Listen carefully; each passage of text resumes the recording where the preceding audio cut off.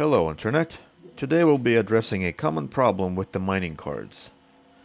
And yes, I'm wearing gloves today, because what you'll see is going to be the nastiest card I've ever fixed. Looking under a heatsink, I wonder if there are any rats. We'll have to take it apart and see.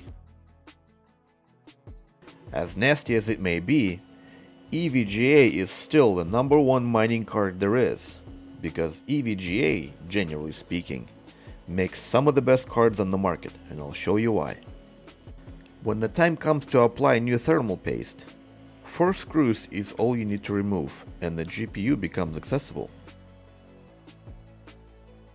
These shields are actually metal, and they soak up a lot of heat, while MSI and Gigabyte tried this, but they either use plastic shields or there's no thermal pads in between. And EVGA has them both, and that's why I like these cards so much. When you get a card like this, first look at these beads here. They look completely melted and turned into rock solid balls. We'll take care of them later.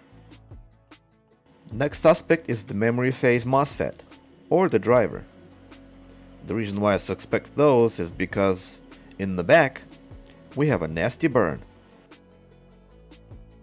Now this burn may not necessarily be caused by those components. Instead, a lot of times a faulty capacitor causes a short and kills MOSFETs, driver with one shot. We will have to test those later, so stick around.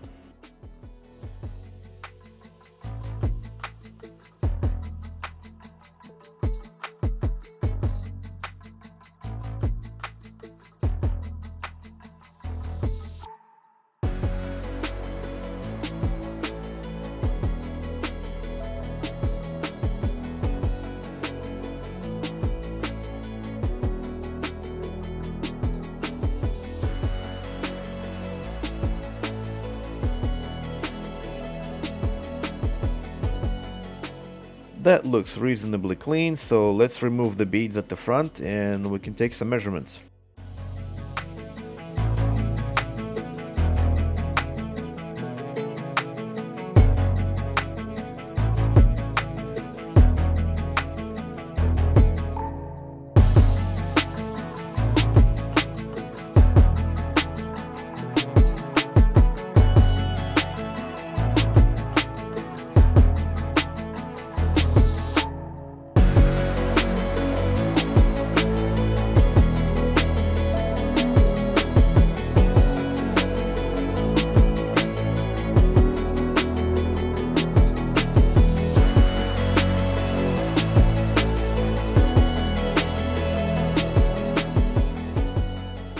Mainly I'm interested in the 12 volt line, where the beads used to be.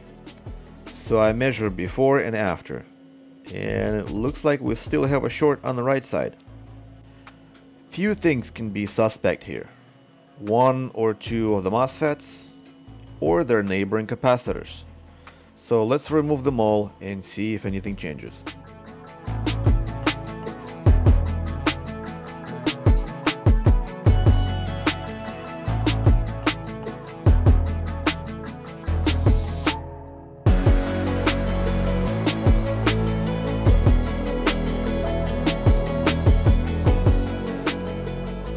Okay, so those are removed and I will test them with my multimeter.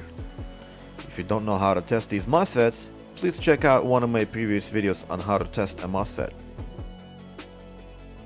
Okay, so the MOSFETs and the capacitors turned out to be okay. That means there's a short somewhere else and we still need to find it. I will solder this red wire to the pad and connect it to the positive lead on my power supply. Negative lead I'll be tapping on the ground. And while I do that, I'll be looking at the board using thermal camera. It looks like the short is coming from the same hole I was digging into earlier. If you look closer, you'll see a small spot glowing when I connect the ground lead. This means I need to dig a little more, in this corner right there.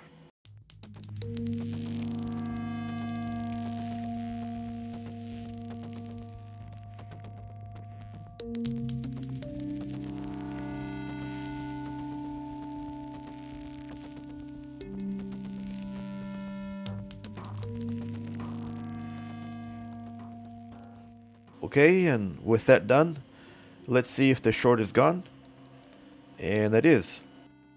That's great. So let's solder both MOSFETs and the capacitor back to the rightful place while you sit back and enjoy the show once again.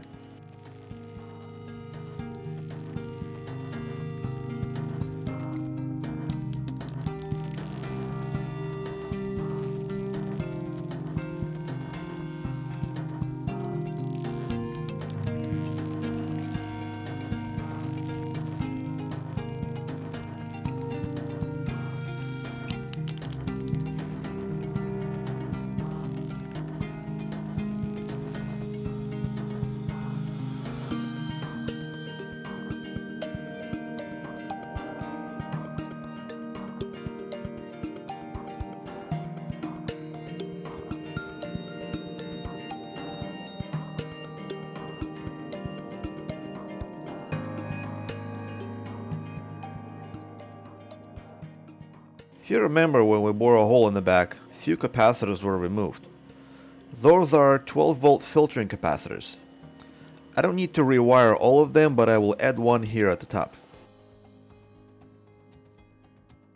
Then I will fill this hole with the epoxy, then with the mask, and let it cure under the UV light. And this is basically the final result.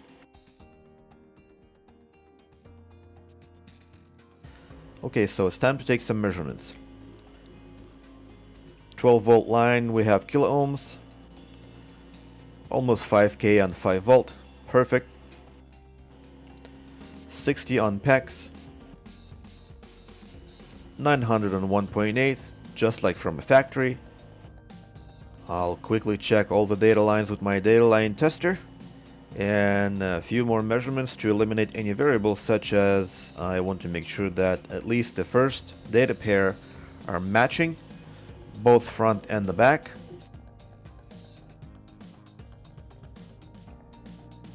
Then I'll check the reference clock, both should be the same as well, and the PEX reset.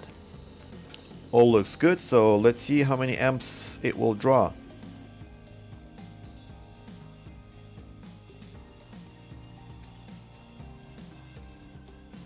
Just under 1 amp, that's a good sign. Now let's see if we have all the required voltages. 5 volt present, PEX, memory, looks like we have all the GPU cores, and 1.8 obviously is also there. Okay, let's plug it in and see if we get a picture. And while we're at it, I will run a memory test at the same time, so here we go.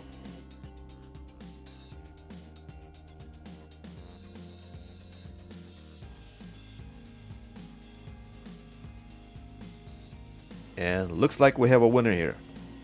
It does output a picture. Now let's wait for a memory test to complete. And it did, with no errors. Great. Now let's put everything back together so we can run some stress tests and see some benchmarks.